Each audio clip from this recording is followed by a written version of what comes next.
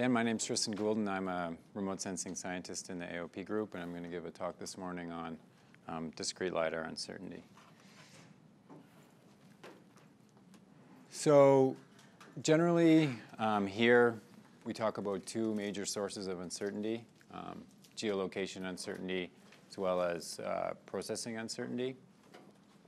So geolocation uncertainty deals with the uncertainty that's associated with each of the instrumented subsystems within the LiDAR. So, the GPS and IMU, laser ranger, laser scanner,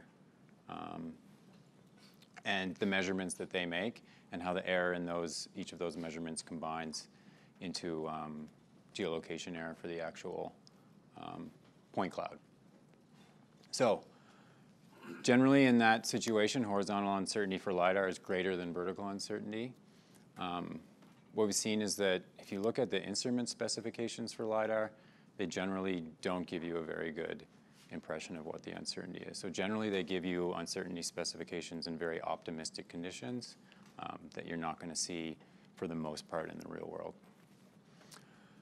And so vegetation and terrain conditions will also affect the uncertainty in the point cloud.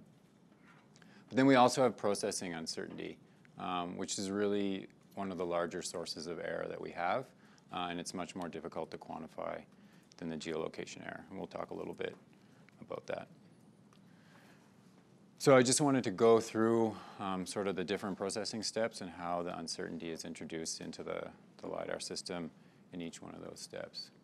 So the first is the airborne trajectory, which we talked about yesterday. And so you can see here we've got a picture of this airborne trajectory, and it's colored by an uncertainty that was given, a predicted uncertainty that was given by the commercial software that we use to produce the trajectory. So the red areas are high uncertainty, yellow sort of middle, and then the blue areas are a little bit better. So the uncertainty in the trajectory is a combination of the distance you are from your GPS base station, the distribution and number of satellites, the lever arms inside of the system. And those are the linear distances from the GPS antenna down to the IMU, and from the IMU to the laser sensor. So we have to measure those linear distances between those so that we can, when we get the position at the GPS, we can translate that down to the laser and then down to the ground. So those need to be measured. And of course the accuracy of the IMU. Now what we found, some really nice stats that Bridget worked up this past year, is that when you look at the simulated uncertainty from the software, what it tells us is that the distance from the base station is actually the most important factor when we're looking at the uncertainty in the trajectory. And this is sort of an average of the predicted uncertainty for all our flights across the entire season and the distance from the base station. And you can see at around 20 kilometers, you get this jump, and that starts increasing. So this is one of the reasons we try to keep our base stations always within 20 kilometers of the flight, because we know that after that, the uncertainty starts to really raise in that trajectory. And the trajectory is really the base of our, all of our geolocation, so it's really important that we maintain really accurate trajectory. So we also get these stats at the end of the flight that tell us what the uncertainty in the easting, northing, and elevation are with the flight. So to further look at this idea of the distance of the base station, we had some flights in I think that's D8, 3 different sites. And what we did is we had base stations located at the site, and we processed the trajectory with the base station and without the base station. And then we compared the difference between those trajectories at the sites. And so in some cases, this didn't turn out very well. In fact, we got upwards of over half a meter difference in those trajectories when we weren't using the base station. So this is a huge deal for us. We're trying to meet 15 centimeters of accuracy in the LiDAR. So if we're getting these types of errors on the trajectory, we're completely gone. But a lot of times, I think in this particular trajectory, this area of high uncertainty was when we were transiting and far from other base stations. And so you can get situations like that another site we looked at, it was a little bit better. It wasn't quite as bad. It was more than about 15 centimeters of difference between those two, but still a big deal to us. So, I mean, it's obvious that having that base station really close to the trajectory is really important to maintain the error that we want. PDOP is a measure of, it's a descriptor of uncertainty in the GPS satellite constellation. So that's one of the portions that contributes or gives you an idea of what the uncertainty in the trajectory is going to be. If you have a high PDOP, then you're going to have a high uncertainty in the trajectory. But what we found is that distance from the base station, making sure that that's low, is way more important than making sure the PDOP is low. As generally, since we're doing flights just in the United States, the GPS satellite constellation is dense most of the times around here, and so we usually get enough satellites and a good distribution, so the PDOP is generally low.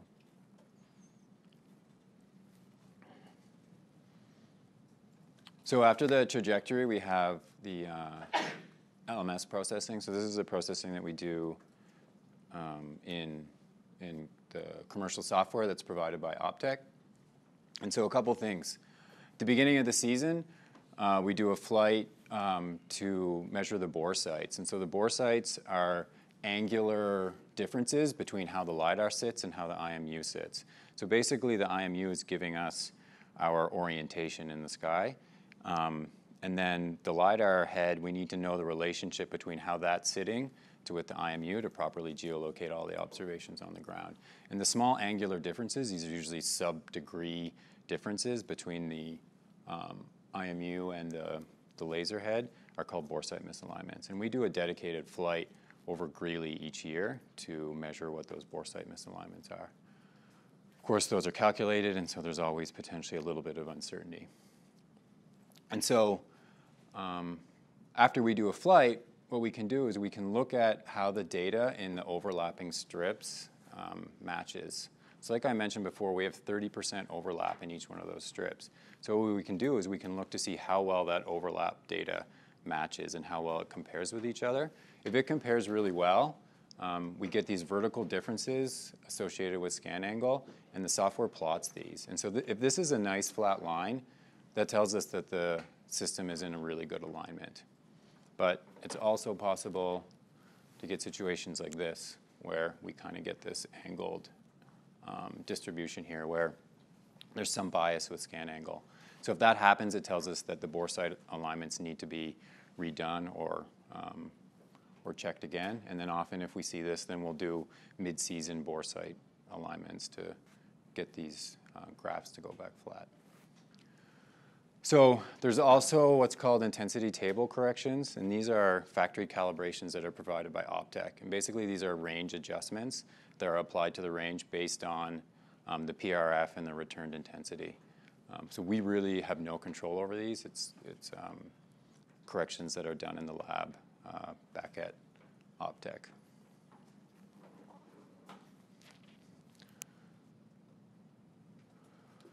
So after we fly the trajectory, we get our bore site misalignments. We process this data through the Optech software. What we're then able to do is check the vertical accuracy of the Lidar, and we do that over a runway here in Boulder. So a couple of years ago, we went out and took about 200 to 300 really high accuracy GPS points across the entire runway. And so errors of about one centimeter or so. So then what we do is we use all of those GPS points and interpolate between them to get sort of a validation surface of the entire runway. So we know what the elevation is everywhere on the runway.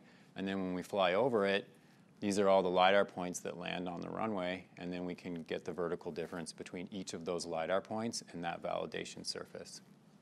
And so when we do that, since the Lidar is collecting hundreds of thousands of points per second, we get this really great distribution with a really high sample that gives us an impression of what the error is. And so since we try to fly over the runway with the laser at nadir, so the plane is directly above the runway, the primary error sources that are going to be contributing to these statistics are the errors in the laser ranger and the vertical error in the GPS. Other types of errors, like in the IMU or in the scan angle, they're going to only propagate more heavily into large scan angles, not so much at nadir. So usually these stats are just giving us an idea of how well the laser ranger and the GPS is operating.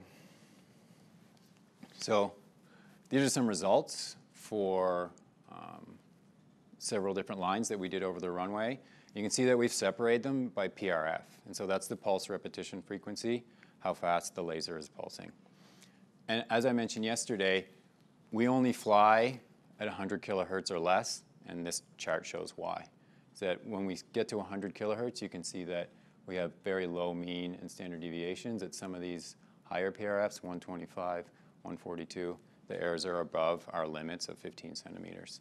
So this is why we fly only at 100 kilohertz and below.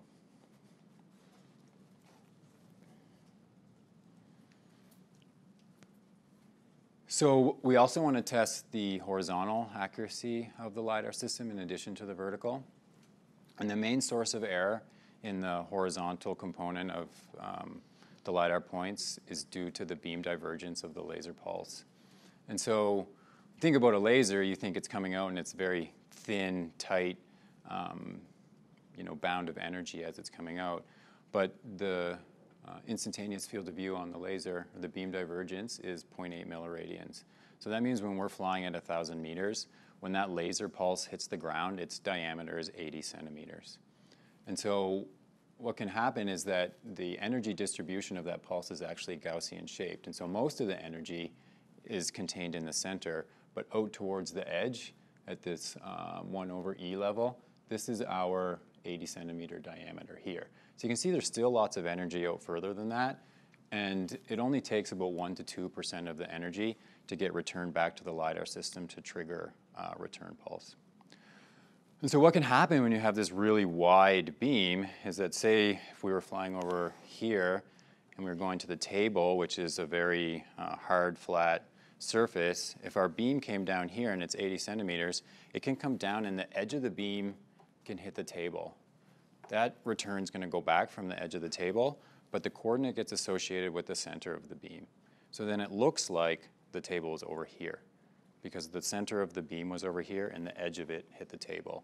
And so since the coordinate's associated with here, but we got the elevation from the edge of the table, then it actually ends up over here. And so what we do is actually fly several flights over the headquarter buildings. And we went out and we used like traditional surveying a total station to survey all the corners of the headquarter buildings. And then we fly over these. And then we look as we're scanning across and the pulses are coming up to the building edge, where do they first jump from the ground up to the building edge? And what we find is that it's usually some distance away from the building edge where we see that first jump up. And then we can calculate this perpendicular distance, and that gives us an impression of what the horizontal error is going to be. And so when we do that, we see that it's about pretty close to half of our beam divergence, which is 40 centimeters. So we have that 80 centimeter full diameter, but then as we're coming up, we're only 40 centimeters away from the building edge when we see that jump. So that shows us that the primary source of error in this horizontal component is the beam divergence. There's going to be some GPS error, some other types of error, but they're pretty much dwarfed by this beam divergence error. So then when we can, we also try to validate our digital terrain models when we're going out to sites. And so we visit a couple sites per year to do some ASD measurements just to support the spectrometer. But when we do that, we also collect LiDAR validation points using rapid static GPS technique. So basically we take a high accuracy GPS, set it out for about 20 minutes, collect observations, get elevations sort of throughout the site. And then we take each one of those elevations and we compare it to the elevation we get from the digital terrain model. So this is an example of doing that at Oak Ridge. And all these circles show the different GPS points that we collected. And then this chart down here shows that vertical difference between the GPS points and the DTM. So you can see that we're doing pretty good. We got a mean of about 4 centimeters and a standard deviation of about 6 centimeters. So this is pretty consistent with what you can expect for most commercial LiDAR providers. So then to give people an idea of what those errors are kind of across the entire site that are associated with the instrument, what we do is we actually simulate the error in every single point that the LiDAR has acquired based on errors that we know for the GPS and IMU, laser ranger, and laser scanner. So we propagate the errors through each one of those instrument components into every single point. And then we get horizontal and vertical errors for every single point, and then we create LAZ files or LAS files where we take out the elevation but insert the vertical uncertainty. So then you can plot these LAZ files, and instead of having the elevation, they have the vertical uncertainty instead. We use the algorithm that I published in 2010, so if anyone wants to know more about that, then feel free to ask. Generally what you find is that you can see here that sort of at the edges of line, these are all different lines that we've flown. At the edges of lines, the uncertainty is a little bit higher. And that's because at nadir, you don't have a lot of the errors propagating in from the scan angle. So as you scan higher, any errors, say in beam divergence or errors in the scan angle, errors in roll, pitch, and yaw, they'll propagate higher into the vertical coordinate as you get a larger scan angle. So generally what we see is that the edges of scans have higher uncertainty than the center. It's also good potentially if you can fly where your edge, you're flying with 50% overlap, where your edge is hitting the center of the adjacent line, because then you're getting your highest error compared to your lowest error. But it's always a trade-off between flying time and things like that. I think I mentioned yesterday, we use the triangular regular network to create our DTMs, and then from those DTMs we create our slope and aspect.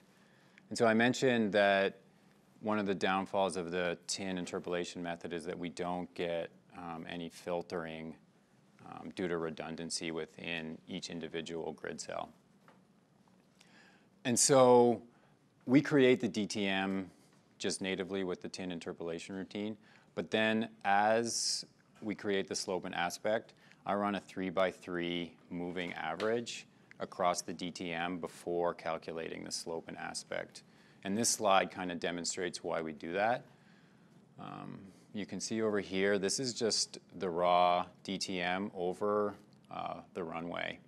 And if you look at the slope, you can see it's like really variable across the runway. The runway is a really flat surface. It doesn't have slopes that are ranging from 0 to 5 degrees. And the reason we see that is because there's a lot of noise in the LiDAR points. So you're just getting your slope between those really noisy points. And so then if we run a 3x3 moving average across the DTM and then calculate the slope, you get this blue line here. So you can see the slope is a lot less over the runway after we do that.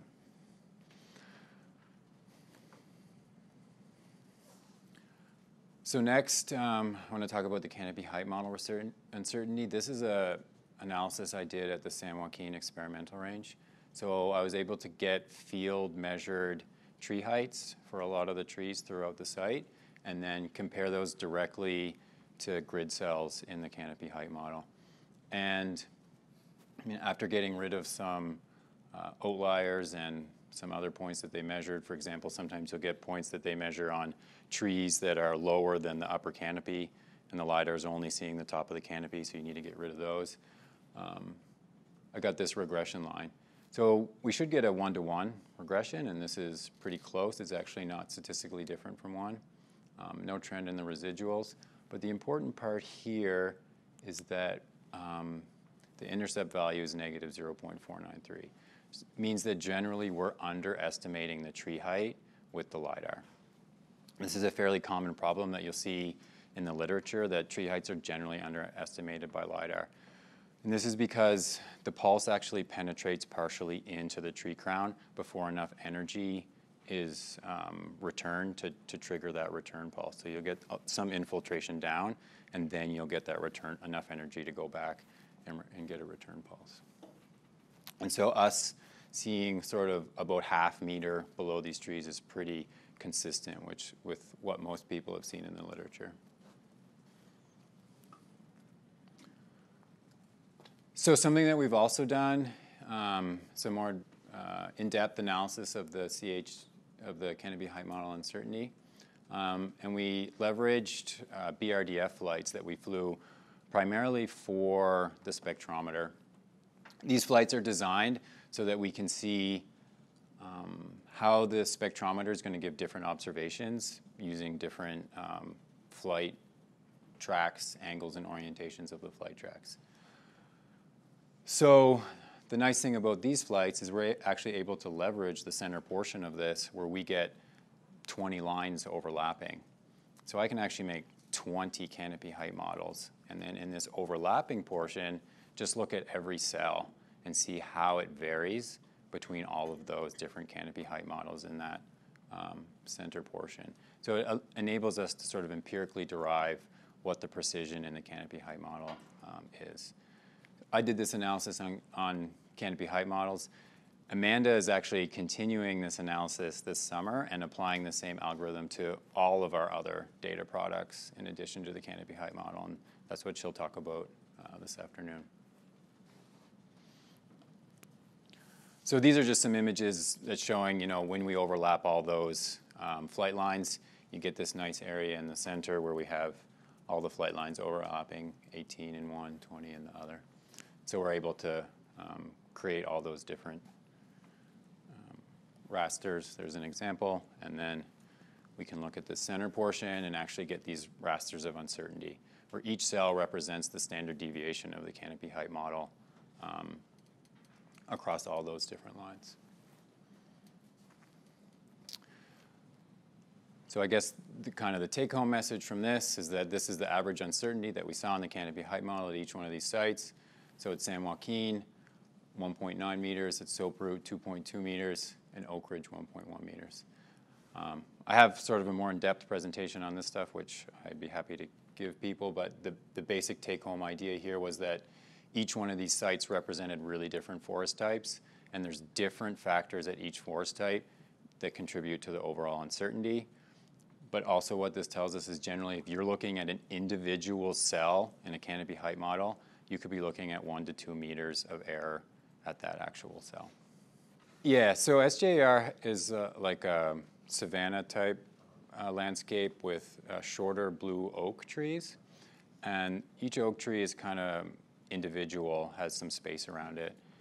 And sort of what we saw at San Joaquin was that due to that beam divergence issue that I mentioned before, the edges of the individual trees at San Joaquin had a lot of uncertainty because you had some points that would hit the edge of the tree and some points that would hit the ground. And so you got a lot of variation at the edges of those trees. At Soap Root, you had really tall, thin ponderosa pines. And so what happened is that as we flew those different orientations of the flight lines, sometimes the LiDAR point would hit mid-tree on those really tall, thin trees, and sometimes it would hit the top. And so on these really tall, thin trees, you get really high standard deviations, sometimes like 18 to 20 meters, just based on where the LiDAR point happened to hit the tree. And then at Oak Ridge, where we have a really heavy canopy, what happened was we got these areas here of high uncertainty, kind of these segments of high uncertainty throughout the canopy height model. And when you look into that, what you find is that at these areas, we also had really poor ground penetration underneath those heavy canopies. And so what happens is that there was a lot of interpolation that was occurring across the ground surface here. And in the different flight lines, this interpolation resulted in really different ground surfaces. And then when we're subtracting the top of the canopy down to the bottom, that resulted in really different canopy height estimations. So this problem that I mentioned at Oak Ridge is really important because it's a commonplace across a lot of our sites that we don't get good ground penetration. So this is an example of the Great Smoky Mountains flight that we flew in 2015. And what it's actually colored by is the longest edge in any one of the tin triangles across the entire site. And so what we see is that generally these range between 0 to 3, 3 at the most, and this is for all the points. And so, at the most, we're interpolating 3 meters across any given area. We can look at that distribution. See, at the most it was 3, but generally it was below 1.5. And this is because, like I told you guys, we're getting generally between 2 and 4 pulses per meter. And so generally we don't have to interpolate much more than 1.5 meters. But this is what happens when we look at that same plot using the ground-only points. See, using the ground-only points, we're going from 0 to 25 meters. And so there's particular areas in this really heavy canopy where we're interpolating the ground surface across 25 meters. And so that's going to add a lot of uncertainty into the canopy height model, because then if we miss a dip or a hill in the ground surface, it's really going to affect the canopy height. So this is that same distribution except for the ground points only. See, we got this little bump sort of aligned with the previous histogram. That's the open areas, but then this larger histogram showing underneath the canopy. And I will say that Great Smoky Mountains is probably one of the worst sites that we fly for this. So it is a worst case example. So something else that we've done, and you will do directly after this, is look at differences at Pringle Creek. This is a really nice site to analyze the uncertainty because last year we flew the whole site in bad weather conditions just to get LiDAR coverage because we didn't think that the weather was going to improve. And then, lo and behold, the next day the weather improved. So the very next day we flew it again to get good weather spectrometer data. So we have 2 LiDAR collections 2 days apart, or 1 day apart. So this, we can assume that nothing has changed in the site from day to day, and so that we can look at, okay, well, how did this acquisitions change between these 2 days? So that's the lesson we're going to look at directly after this. So then there's also some larger processing uncertainty errors that mostly have to do with misclassification of the point cloud. So I mentioned yesterday about how we classify the point cloud into ground points, vegetation points, and buildings and unclassified. So this is a good example from the Flatirons, just local to here, where originally when we did our ground classification, it thought because those Flatirons were so steep, there's no way that the ground can go up that fast and that steep. So it assumed that these were not ground points on top of the Flatirons, and so it actually cut all of the top of the Flatirons off because it assumed that that was vegetation. And so there was actually talked with Martin, who created Last Tools, that did the classification on this. He actually made an improvement to the algorithm that allowed us to correct for that error. So you can see this is the original profile across the Flatirons where we were cutting off a lot of those tops.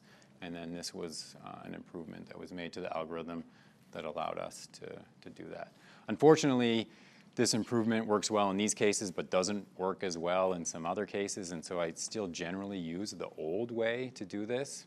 And I just got an email 3 weeks ago from the Park Service at Great Smoky Mountains that said, hey, you cut off a whole bunch of the top of the mountains in Great Smoky Mountains. So then I reprocessed it with the new method to correct that for them. So this can also happen with vegetation. So you can see up here, this is an RGB image of an area at Dead Lake, which is one of our D8 sites. And in this area here, there's a lot of really low vegetation to the ground, right? There's actually one taller tree right here. You can see its shadow. And when we look at the canopy height model, all we see is this one tree. Everything else here is 0. So when the algorithm went through, it classified all this short vegetation as ground points. Okay, and then when we look at the digital terrain model, those are included in the digital terrain model. And then you can see them here in the hillshade. So actually, this misclassification of the vegetation points has added a lot of error into the digital terrain model. If we look at a profile that goes across the digital terrain model there, I'm assuming the ground probably doesn't look like this. And that basically what we've gotten is a lot of that different vegetation that was incorrectly classified as ground points. So this can occur within our data. It's more likely to occur on short vegetation. I think Keith's presentation yesterday, he mentioned about the range resolution of the laser pulses in his waveform presentation. So the outgoing width of the Optec system is, outgoing pulse width is 10 nanoseconds. And so based on that, we're only able to get a 2-meter range resolution. So we can't distinguish between two objects that are less than 2 meters to get apart. So when we get short vegetation that's lower than 2 meters, we're not going to get the ground point beneath that vegetation. And so then what happens is that the algorithm sees this as the last point, and it assumes that it must be the ground point. And then we get situations like this. So beware of short vegetation because it can definitely affect the digital terrain models. So, I mean, obviously we would like to correct these things, but we're a small group here at NEON. We're collecting a lot of data. So we rely on our classification algorithms to get us 85–90% of the way there. Usually commercial providers will then have employees that get them the last 10% that takes 90% of the time. We're getting 90% of the way there, and then we're delivering the data. So I just say if you're using NEON data, it's good to be aware that the classifications are getting you almost there, but not completely. Yeah, so I mean, all this classification is done from the LAS files, which are available as the L1 product. And so, I mean, we give those last files by flight line with no classifications. And so you can definitely reclassify the points. The other thing is right now we use this, the classification routine takes in several parameters. We use a standard set of parameters for all the sites. And probably it would be best to tweak those parameters slightly for each individual site. If we're ever going to do that, we're going to need to figure out a dynamic way to calculate what those parameters are as opposed to going in and changing them every time because our process is so automated at this point.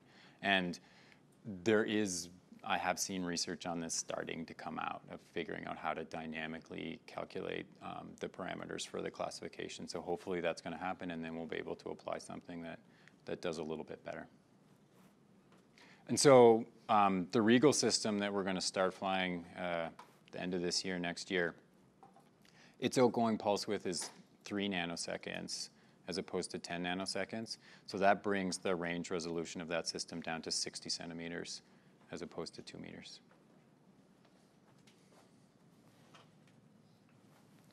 So then our take-home messages for our uncertainty is that we try to get those base stations at less than 20 kilometers to make sure our trajectory is a high fidelity.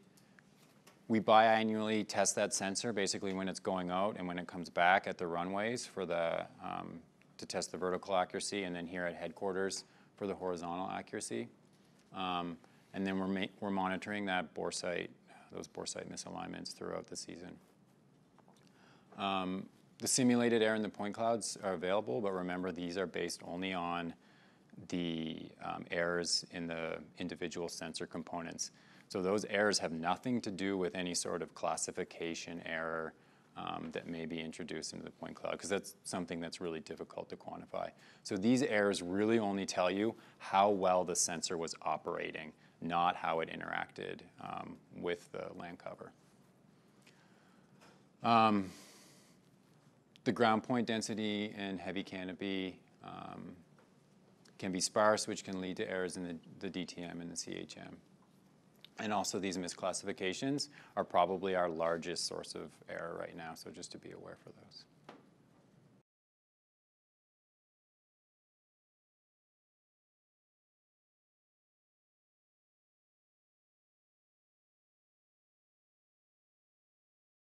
Meters out? Yeah, so what we do is we actually relate everything back to the IMU. And so the IMU is like our base orientation system inside the plane. And so, when the IMU is, tipping back and forth, and then the laser scanner is scanning out, we need to know what that difference is so that when we apply the roll and pitch and yaw things, that, it's being applied correctly. But then the NIS sensor is also sitting slightly differently. So we relate that back to the IMU as well. So since we have both related to the IMU, then we have that really high geolocation, relative geolocation between the two instruments.